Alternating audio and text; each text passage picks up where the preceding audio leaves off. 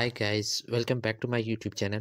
Today we are going to discuss a very important topic, and literally every medical student wanna know when they start their USMLE journey, and that is, what if I don't match in any residency program? Is USMLE worth our time and money? Let's find out in this video that what can we do if we ever come across in a situation when we are not accepted by any residency program. And guys, if you have any more points or opportunity that you think that can help medical students in this situation, please comment down below so that everyone gets help. Why USMLE? Well, it is everyone's dream to pursue their career in a country which is well advanced in their choice of field. With latest research centers and equipments, US has almost left everyone behind in this field. US has more hospital, which means more jobs and more facilities. So let's get back to our main topic if we didn't get a residency spot. So let's start from here. You heard about USMLE and you wanted to take USMLE and get a residency in USA.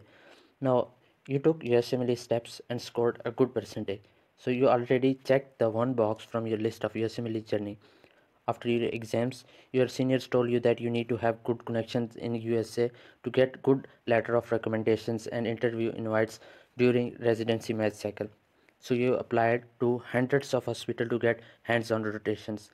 You spent way too much money on these rotations by either doing part-time jobs or using all of your saving from your medical school duration. So till now you have done rotations in US and did some publications as well. You are really excited for the match cycle. You applied to more than 150 programs as suggested by your seniors by paying thousands of dollars.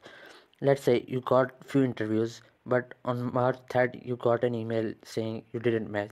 So what is the next step? Let's discuss this. So this was your plan A, and unfortunately you didn't succeed.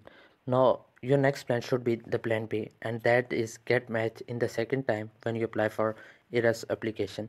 You need to understand that many IMGs match in the second time, and when they apply to ERAS, and most of the qualified IMGs match by the third time. So just don't lose hope. Email PDs at places you got interviews in the previous cycles and ask for feedbacks for improving your application for the next match cycle. Thing you can do to improve your CV includes research, number of abstracts, presentations, and publications. Let's say you did everything that was suggested but you still didn't match in the next cycle.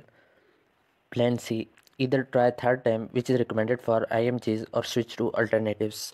Alternatives are only recommended in that condition when you just don't want to practice medicine anymore and looking for any other opportunity.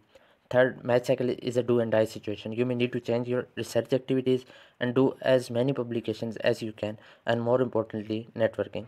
As it is your third time participating in this match cycle, you are now familiar with your weaknesses and strength and make a good application for this cycle.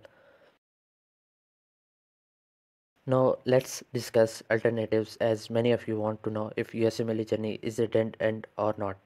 Here are the few alternatives that you can get into without residency in United States, like medical writing, research scientist, health insurance, post-secondary medical instruction, medical and health services management, physician assistant, medical consulting, medical science liaison.